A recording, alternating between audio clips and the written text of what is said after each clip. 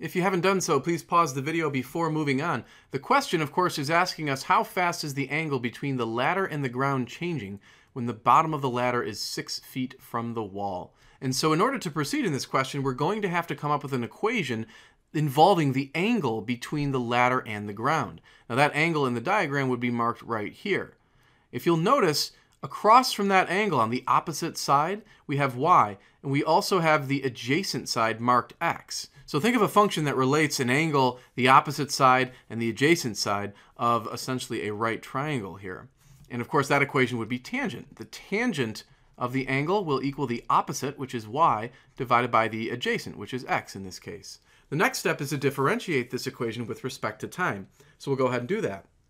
The derivative of tangent of theta would be secant squared of theta times d theta dt. We cannot forget to multiply by the d variable dt in these rates questions. We'll see the same thing on the other side of the equation. Now this is a quotient, so we're going to have to apply the quotient rule, and we'll go ahead and verbalize that. The quotient rule says to take the bottom term, which is x, multiply by the derivative of the top. Now the derivative of y in this case would be dy dt. Remember, we're taking the derivative d variable dt. We're taking the derivative with respect to t, that is. So we have the bottom times the derivative of the top minus the top, which is y, times the derivative of the bottom, which would be dx dt. And that's all divided by the bottom squared. So in this case, it would just be x squared.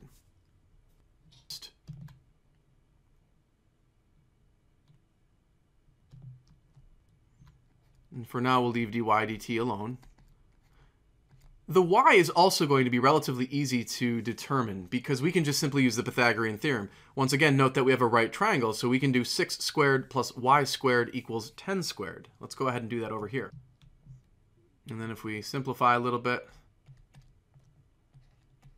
we're going to find that y is equal to 8. It's basically a 6, 8, 10 right triangle. So we can plug 8 in for y.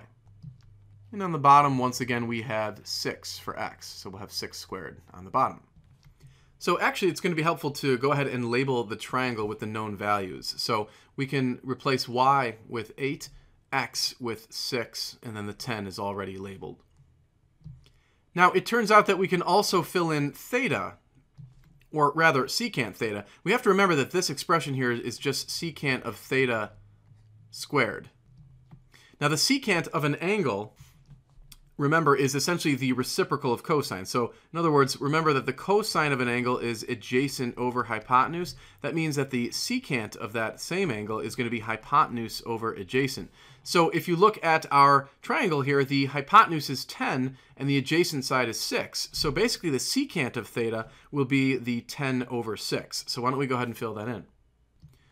Okay, so far so good. We have our equation. We're trying to find d theta dt, but we still have these terms over here that we haven't filled in yet, so that's our next step. dx dt shouldn't be too hard to figure out, and that's going to be based on what they said here. They said the bottom of the ladder is sliding away from the wall at a rate of 0.7 feet per second. Think about that. The bottom of the ladder is sliding away from the wall. So the ladder, as it slides down the wall, might end up looking, well, that was supposed to be a straight line, might end up looking like this. You'll notice that the distance from the wall to the tip of the ladder there is actually getting larger. It's getting larger as the ladder slides down the wall. So that distance is increasing. Well, that distance is just the x distance, right? So what they're saying is that the x distance is changing at a rate of positive 0.7. It's positive because that distance is increasing as the ladder slides down the wall. So we can plug 0.7 in for dx dt here. What's challenging here is to find dy dt. Remember, y is this distance right here, sort of from the ground up to the wall. Think about it. As the ladder is sliding down the wall, that distance is shrinking, isn't it? This distance, which began as 8, is going to shrink as the ladder falls down. So we know that the dy dt, which is how fast the y distance is changing, that's going to be some negative value, but we have to figure it out before we can finish off this question. So that's our next step. So we'll come over here and we'll just remind ourselves of the Pythagorean theorem. X squared plus y squared would equal the hypotenuse squared. And what we're going to do is differentiate this equation with respect to time. So to do that, we're going to have to use the power rules. So we'll pull that exponent down. We get 2x times dx dt. And then similarly, we'll have 2y times dy dt And that's going to equal 2h times dh dt. Now, we already said that we know a lot of these values here. We know x, we know dx dt, we know y. We know the hypotenuse as well, so we can fill most of this in. Remember, our goal right now is to find dy dt. That's what we're trying to figure out here. And so the final point to make here is that the dh dt, that is, how rapidly is the hypotenuse changing? Is it getting bigger? Is it getting smaller? Well, of course, neither. The hypotenuse is the ladder itself, and as the ladder slips down the side of the wall, it's not getting bigger or smaller. It's still the same size ladder. So the rate at which the height of this ladder is changing is 0. So this is essentially 0, which makes the whole right side 0. And then we can fill in our other known values and solve for dy dt.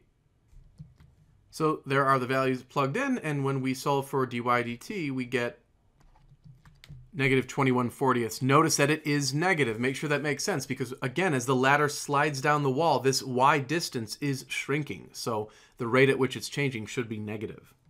We'll go ahead and we'll fill in the negative 21/40 up here now. Okay, so everything now is known in this equation. We can go ahead and just solve for d theta dt. And that'll give us the rate at which the angle is changing as the ladder falls down the wall.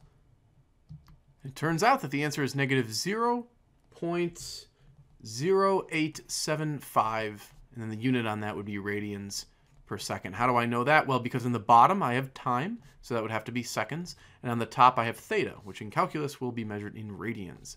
So there is the correct answer.